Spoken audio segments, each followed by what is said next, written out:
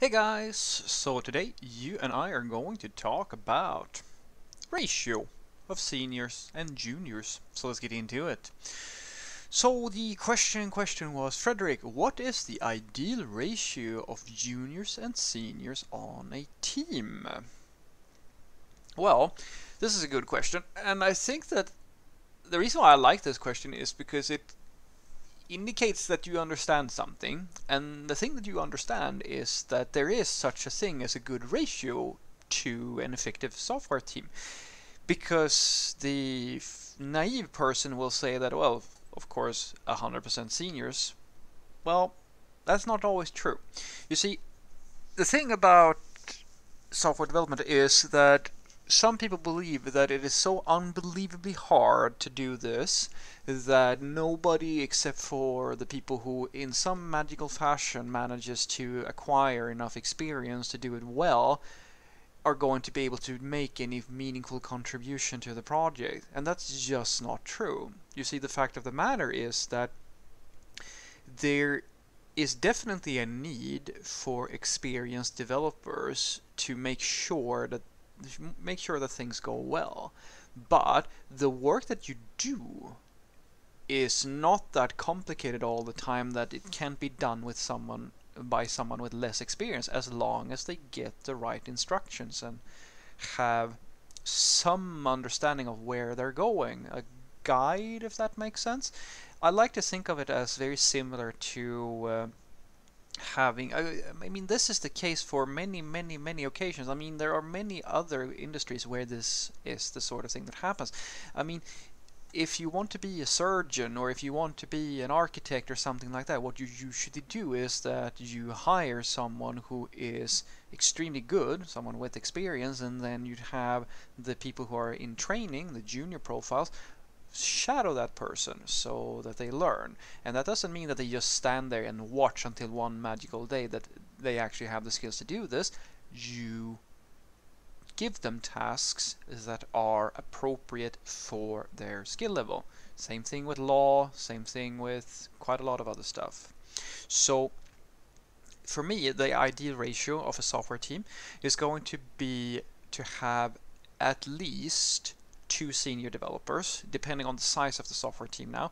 If you're like, we're talking a fresh team that there's nobody else working there, then the ratio is probably good to have a ratio of one senior to one junior developer. Ideally, and this is just me speaking here, this is not always the case, because even though you have a senior and a junior, that the dynamic of that team may not always work out, because you need to have the right senior if you're going to have one senior to every one junior, at least in the beginning of things, simply because the senior might not want to pretty much always be responsible for making sure that the junior knows what that person is doing and like always helping out and so forth, because while that is being done, there is no real way for that senior to focus on the work that they are supposed to be doing. They kind of have to, well, basically you're actually going to lose more capacity. You can think of it as losing a lot of the benefit of having a senior on the team until the junior is trained. So I personally believe that if you're establishing a new team, there should be two seniors to one junior to start off with. And then what I've seen, at least in my own work, is that if that ratio is held, you can grow that team by around 1 to 2 developers every quarter, every 4 months, roughly. That is about as much time that you're going to need if you have the right team composition, like the right type of people together, in order to onboard that junior developer, make them productive and self-reliant. And I mean, they're still going to have questions to the seniors, but they're going to be able to produce meaningful results and work fairly independently. And when that's taken care of, you can take on the next one, because at least in my experience, what you want to go for is to have at least one senior developer who can address very urgent, high-stake tasks, such as critical bugs, like unforeseen deliveries, or features that are related to very complex parts of the system that the junior just doesn't feel ready to deal with. And if you have two senior developers, you're in a very, very nice sweet spot, because ideally that's going to mean that you can meet your workload, because workload is something that also factors in here.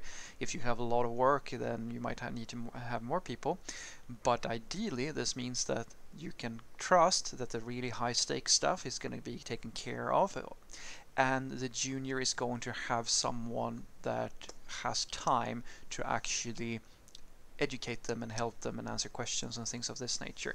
And what I think is so beautiful about that is that after you have around 4 to let's say 4 months, about a quarter in terms of time investment into that junior developer, you're most likely going to see that this person doesn't need as much help anymore, and the senior developer who has been helping out, or like if they split the responsibility, they're going to go back to almost normal levels of productivity. So now you can, if you want to grow the team even further, actually add another junior, maybe even 2 juniors, because now you have 3 people, and although that the first junior isn't as senior as the senior developers, that person still now has meaningful domain knowledge and the ability to help out with common tasks at the lower end. In other words, if you invest in making sure that the first few juniors who get into the team after you have a few established seniors, if you make sure that they get up to speed and they get productive and that they really know what they're doing, then you're actually going to see your growth is going to go exponential. It's a great thing. It's not linear it's not a linear process. It actually goes faster and faster, as long as you make sure that you actually allocate the resources that are needed to give the people the attention they need in the beginning, so they get good foundation knowledge. So what I want you to take away from this is that, at least for me, I believe that the ideal ratio for a software team, usually a software team is going to consist of around 3 people, like if we're talking the smaller teams, I'm just going to assume that, is to have 2 seniors to 1 junior. And the reason is very simple, because then you have the ability to address critical tasks and urgent work, because you will always ideally have 1 senior that can work 100% capacity on those tasks. Whereas the other senior will still have time, not in the beginning when the junior first starts, but you will very quickly see that after around 3 months, that person is going to get more and more time over.